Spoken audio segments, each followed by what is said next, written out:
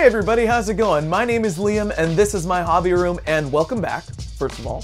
Today we're going to be working on a very special kit, and that kit is the HGUC Geara Zulu Angelo Sauper use from Unicorn Gundam. Actually, I reviewed this kit on the Gunpla network, but I'm going to be building it and modifying it and doing all the painting and stuff here, as I usually do on Liam's hobby room. So we're going to do that together. There's quite a bit of cool stuff in this box, so I'm pretty excited to work on it. The kit went together very, very simply. There's not a whole lot of, if you've built a Bandai kit, you know exactly what to expect. Really, really beautiful molded detail.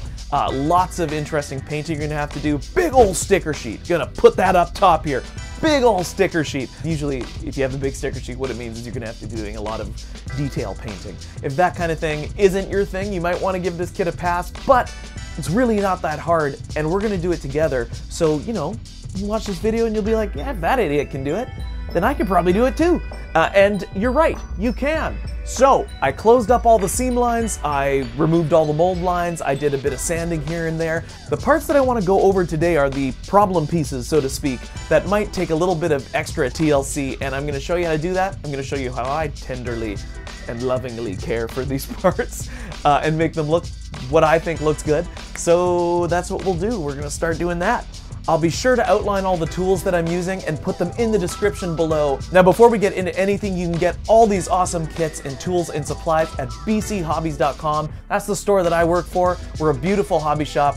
And we have lots of cool stuff, lots of Gunpla. If you have any questions about Gunpla or tools, supplies, anything, put them down in the comments and I will be happy to answer them for you. Or come on into BC Hobbies, or check us out online at bchobbies.com, you big silly. Alright, so we went over the model kit fairly quickly, and now we're just going to be taking a look at a few of the parts that I want to modify. One is the shield. I'd just like to put some plastic card in here, detail it up a bit, just to fill in these hollow spaces. Oh yeah, we're going to glue that eventually after we're done painting, but as you can see, there is detail in behind the shield here, but I find it just looks kind of weird. It looks like that one Tupperware lid that you can't find the rest of the Tupperware for. But yeah, anyways, we're gonna fix that up with some plastic card.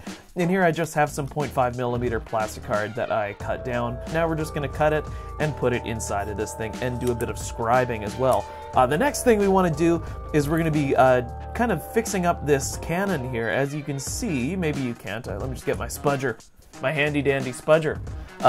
So right here, there's this pipe that's molded in, but there's also this piece of plastic that's connecting the pipe to the rest of the barrel. It's not there in the animation, and it looks kind of lame on the model, so we're gonna saw that out and sand it down. What we might end up doing is just sawing off this entire pipe and then reconnecting it after. It's actually probably the easiest way to go about doing this. We have the radar spike here, and you can see another piece that has to be cut out right here, or not has to be, you don't have to do any of this, I just think it'll look better. And right here as well, there's another piece here. We have a line that's going all the way around this piece because this is one plastic piece inserted into the radar spike. So what we're gonna do is take some putty and fill in this line all around this radar spike here, and then we can sand it down and it'll look like it wasn't even there. Isn't that exciting? And then we've just got a couple other elements. The barrel is easy, it's got a vented barrel, so we're just gonna drill out this piece here, sand it down, give it some three-dimensionality. And then we've got this piece here, which it only really has this one little spot that we need to saw out and sand down. But other than that, the kit looks pretty great, and there's really not very much modification aside from mold lines and seam lines that need to be closed. So we don't really have that much work to do today, but it's a good example of a variety of different tasks that I can walk you through and show you how I do them. So, without further ado, let's get started. So we're going to start with the easiest task first, which is just drilling out this vented barrel. So you can see here the vent, and on this side it's the same thing. So we're just going to drill right through, and we're just going to make a little pilot hole, and then use a bigger drill to get the rest of it out of there, and then clean it up with a chisel or a hobby knife or whatever you got lying around. Now just be sure when you're drilling that you don't accidentally drill into your hand. So as you can see right now, I have my finger on the back of the piece, and if I were to full force my drill through there, I'd drill right into my hand. It'd be really painful. So we're not going to do that. We're not going to drill into our hands today. What we are going to do is just very gently just drill into this piece until we get a nice wide hole to saw around. So now that we've got our pilot holes, we're just going to switch to a larger drill and drill out the rest of it. Now, I did make a mistake. I accidentally drilled through and put a hole on this side. That's okay, I can fill that up with putty. And I am going to drill at the barrel as well, not just the size of the vented barrel. So, yeah, this is what I do. Isn't this exciting? Now, the tool I'm using, if you are unaware, is called a pin vise drill. It is just a hand-powered drill that you turn in your palm. It is a very, very handy tool to have. If you don't have one and you like to build plastic models, then you should absolutely go and get one because it's a miracle you don't have one already. The next thing we're going to use is a hobby knife. Now, make sure you have a nice fresh blade and be very careful not to cut yourself. And then you can just cut away some of the plastic in there. Now, sometimes this can be a little bit difficult, and if you press too hard, you might end up jumping the piece and cutting yourself. So you want to be very careful. If you find it difficult, you can also put a pair of nippers in there and just clip up some of the plastic. Now, if you find what I'm doing interesting, if you find modifying gunplay interesting, then what you should do is you should take a look at some of my other videos, man, because I have a whole bunch of them. And in a lot of them, I go over modifications on model kits, like the one I did on the Kampfer. There's some modifications in there. The Juwagu has a good, you know what? I'll put these in the video, little time card up here somewhere. And those ones, you know, those are pretty good to watch. Alright, so now we have a nice fluted barrel, or vented barrel. I think it's called a fluted barrel, I don't know. So we're just going to put this little file in here, sand it down a little bit, just to make sure it's nice and clean. And as I mentioned before, I did accidentally drill a piece out here, so I'm going to fix that with a bit of plasticard and some cement. I'll show you how to do that in just a sec. It's super easy. And then, yeah, we'll kind of move on. Alright, so now to fix this little mess up I made here, we're just going to cut a piece of plastic card, jam it in there, cement it down, and then sand that as well. So I'll just cut a piece of plastic card. As you can see, polystyrene plastic cuts really easily. Now we'll take some plastic cement, and this is the quick type cement, so we're just going to put some of that in there. Put this in here as well. Plastic putty is amazing at covering any imperfections or modifying things. It's great. It's great. I use it all the time. Pretty much every video. I'm sure you've seen it all over my kits, or at least in the background of the video. And in many of my videos, I actually explain what it's for. And yeah, what I'm doing here is just covering up some of the imperfections in the plastic that I've made as I've been sanding it. And filing it down. And this stuff is lacquer based and it dries very quickly, and then you can sand it. Now let's take a look at some of the rest of the stuff. Oh yeah, there's also some hollow space at the back of this little ray dome, so I might fill that in with some putty, but it is kind of hard to see, so you never know, I might not. So now we're going to saw out some of these leftover plastic bits here. I'm going to use my saw. You can get all kinds of hobby saws at BC Hobbies. We got lots of cool stuff. So make sure I'm not going to be ruining anything as I saw into it. These teeth might actually be a bit big for this job, so we might end up using a chisel. Nah, I think we got it. We'll be alright. We'll be alright, folks. Don't worry about me. And I'll just take my nippers to do the rest. Make it super easy. So I'm just going to sand this down, clean it up a bit, and then we're good to start working on the rest of the rifle, or cannon, sorry. And it'll be a better example then of what exactly it is I'm doing. This just happened to be the first one I reached for because it's the easiest one. Smallest little piece. So again, we've got some excess areas to cut out of here. This one I can just use my nippers for. So this piece here, as you can see, is there's a little radar antenna that's attached to it. Now, if I just cut it right away, what's going to happen is it's going to push this piece away and it stress the plastic a little bit. So what I'm actually going to do first is I'm going to take my saw and cut into it a bit, and that will relieve some of the tension. So I'm going to cut this away like so, and then I will show you up close what it is I'm doing. So now we have a little bit more detail. It looks a little more natural. You have your little radar antenna, the radar spike, and then there's another little portion right at the end where we're going to do the exact same thing we just did. This time I'm just going to use my nippers because there really isn't that much. Actually, now that I said that, I am going to have to saw a little bit, I think, but okay, it's not a big deal.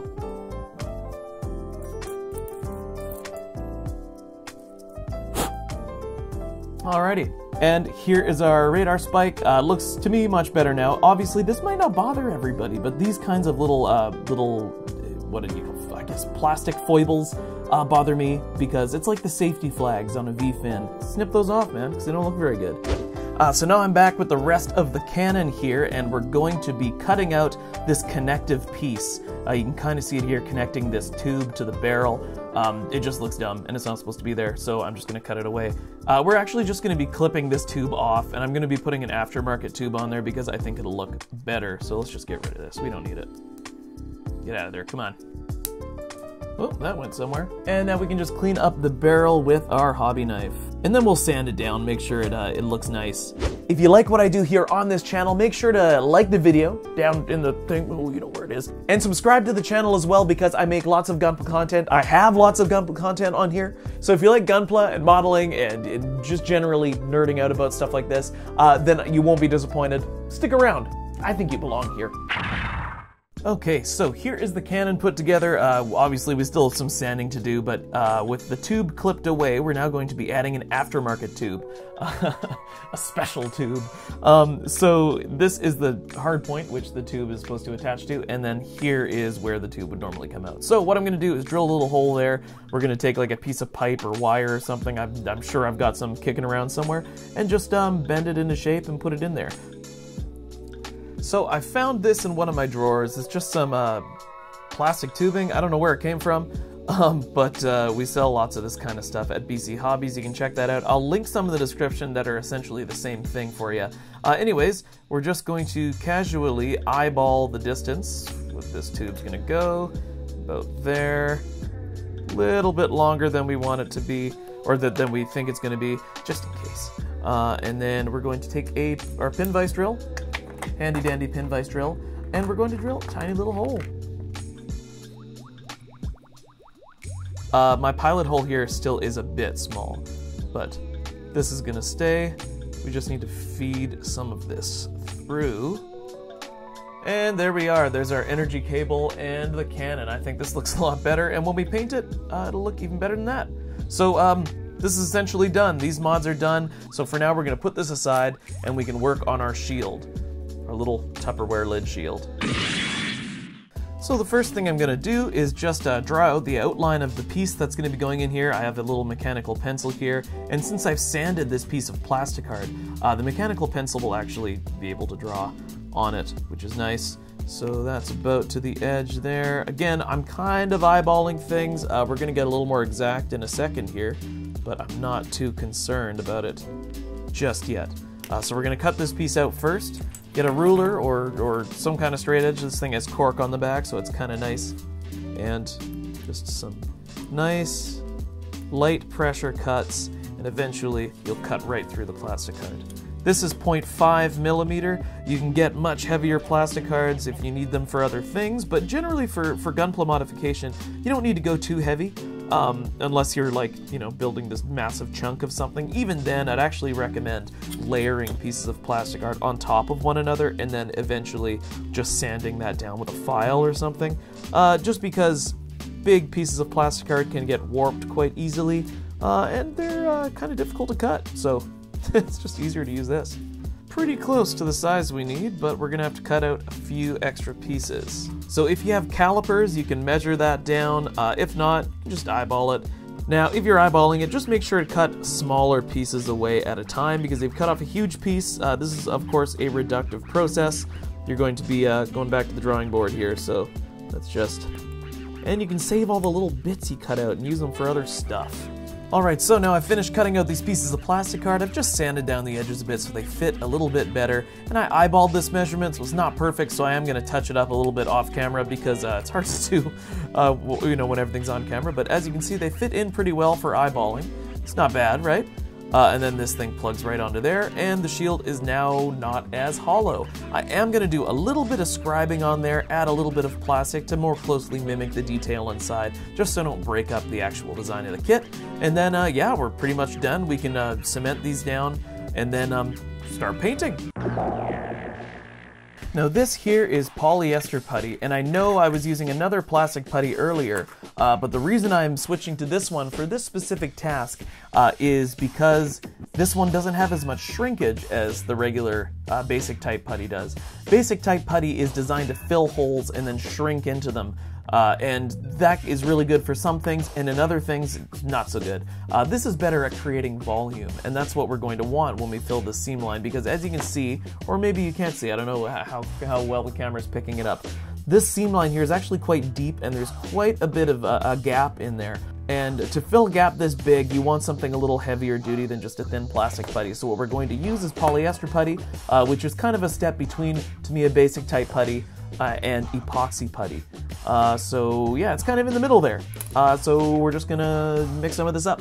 I have these little mixing trays from Mr. Hobby. I really like these. They're super cheap. We got them at BC Hobbies, so I'll put the link down in the description. You should grab some if you're wanting to do any puttying or paint mixing. I really like them. They're metal. They're easy to clean. So polyester putty, if you've ever seen it, looks like this. Comes in a little tube. You're gonna want to squirt out a little bit. Notice it's quite thick, and we're not actually really going to need that much. We close the cap on here. Make sure to close it because it will begin to cure even on its own. It just won't cure very well. So you also get this little tube, and the goal here is to take this. Oh, just got to get this thing off. Is to take this, take a teeny little bit out, and you see it's very dark orange. You want to mix this into the putty and match the color of the original cap. That's how polyester putty cures and mixes. Oh, my phone's ringing. That's fun. Sorry about that. I just got a phone call, so I had to take that. But now we are back, and I'm just going to be applying this polyester putty that I mixed up with my little metal spudger here onto this piece. We're going to be closing up some gaps. Now, it kind of gets everywhere. You generally don't want this on your skin. I mean, it's not the end of the world, but it's kind of hard to get off. So I'm just going to be real careful because I should have put on gloves and then I didn't. Now this still will shrink a little bit into into the gap, but I'm not too concerned about that because A, I have a lot of it, and I'm just going to layer it on top here, and B, if I wanted to add a little bit more putty in there, I can just use, to me, a basic type putty after this has gone in. So here's the radar spike with all the polyester putty on there. Typically this stuff cures overnight, so we're just gonna let that happen. I'll come back tomorrow and we'll sand it all off, and then we'll see what it looks like. I'll show you what polyester putty looks like when it's sanded, which is it's just the same, looks the same, but it'll be cleaner. Ta-da! Okay, so we've got a few pieces here, and you can see that I have finished modding them. Really, this is just clean up. The yellow bits here is all the polyester putty that we just put on. I let that cure overnight, and then I just sanded it down with regular sandpaper, and now it is nice and flush, and all of those little gaps are all filled in. And then the other changes that we made to this part, of course, are the cutaways here, and I just sanded those areas down to make them a little bit cleaner, so you can now see these little radar antennas. Is that what they are? Radar antennas? I don't know. I suddenly just felt very silly saying that, so I'm not sure if that's what they're called. And then, of course, we have the shield here. It still just falls off, but that's going to be fixed when I glue it. These are the pieces that I cut out of plasticard that you saw me working on, and then just pop them in there. Plasticard, pla plate, whatever you want to call it, polystyrene sheeting, it's all the same. So now that's in there with roughly the same amount of detail that was in there before, just missing a couple little things that I didn't really need. So that will look just dandy when it's put on. And then we have the cannon as well. And the cannon I did make a couple extra changes to. This part here, the little ray dome, I did put a piece of plasticard behind it, just because it was hollow, so I didn't really want that to be hollow. I rescribed some panel lines in this thing just to deepen the channels a little bit because they were getting a little worn down from all my sanding. I added these little plasticard brackets on the back of the gun here, and then it's just completely flat on the bottom where it really looks like it should have some three-dimensionality to it. So just pop some plasticard in there, and then sanded that as well. And then the fluted barrel, or vented barrel. I'm gonna say fluted because I like the word fluted. It's a fun word. And then of course I actually drilled out the actual barrel as well, but I think it looks pretty good. Once it's painted, it'll look much better, I imagine. And speaking of painting, that is next on the dock, and you can see this is my little paint station here with all of my colors separated as to what they need to be painted in. So I'm pretty excited to get a move on here because this is going to be a very interesting kit with a lot of detail painting, which is one of my favorite parts of painting a model kit. So we're going to get this primed up and painted, but we're going to do that in video numero dos because this is already taking quite a bit of time, and I think the video will just go on forever otherwise. So join me next time where we paint this kit, and then we'll do a full turnaround, and I'll show you about, show you what I gone and done. So we'll do painting and decals and stuff next time. So that's it for this episode. Thank you very much for watching my video, everybody. I'll do my best to make more content for you. In the meantime, check out bchobbies.com, get yourself some model kits, get yourself some tools and supplies. If you have any questions about those, ask them down below in the comments because I'm happy to help you on your hobby journey. And check back next time as we do a step-by-step painting guide on this kit, which will be kind of like a general purpose paint tutorial. It's going to cover a lot of basics like reverse washing. It's going to cover how I airbrush things. And again, this is going to be how I paint the kit. So it's not the only way, it's just how I do it, and that might be helpful for you. So happy multi-denominational winter holiday, everybody. Give your moms a hug, take care of one another, and I'll see you guys next time on Liam's Hobby Room.